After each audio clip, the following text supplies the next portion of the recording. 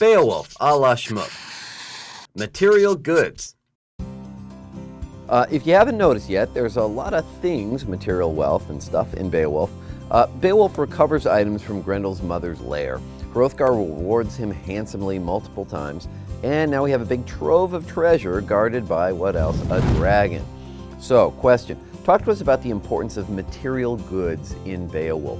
What are they? How do they function? And how do they get discovered? Are there mines that they're like digging in, and how does all that work? Material stuff has been cropping up, throughout this whole story. We see goblets all over the mead hall. This is the equivalent of having, what do you call it when you have the gold? Grill. The grill, there we go. Yeah, Ryan Lochte. It's the equivalent of having grill is having goblets all over your mead hall. Yeah. The men have these, tons of armor all blinged out. The women are wearing tons of jewelry. When Beowulf kills Grendel, Hrothgar, in addition to these gnomes that we talked about, gives him so many things. He gives him horses, he gives him a kingly saddle, he gives him a sword and a shield and like all this stuff. So clearly it's important. And again, it reflects the cultural values of the time. We look at this and we're like, oh, they were greedy. Theme of greed in Beowulf. But like, it's not. That's just how things worked back then. Having these material goods were a sign of your success and your wealth. Now, if you walked into someone's house and they had goblets everywhere, you might, or like in this case, dollar bills like making it rain, you might think, oh, they're greedy, but that's not what we're supposed to think. We're supposed to think, oh, they're successful. It's a good thing, it's respected. Why do you think that's the case?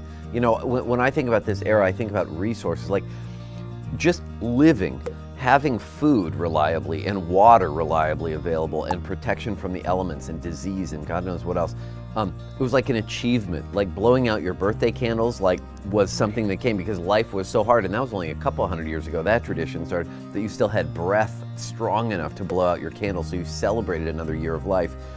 In this era, my goodness, it must have been very hard. So I get the materiality mattering, and it wasn't dollar bills, it was like goblets for water. Right, and the materiality matters, and you have to remember that, again, we're not talking about everyday people, we're talking about kings here, right? So things like a goblet or a sword or jewels were a way for a king to say, make an alliance, instead of just kind of like shaking someone's hand and saying like, yes, we're good. Gentleman's agreement. Like, we don't do that today either. We sign contracts. And, the way that they did it to have alliances was to give gifts among each other and give material things instead of just saying like, yeah, we're good. And it was important to kind of have that, as we brought up earlier, that symbol of a connection.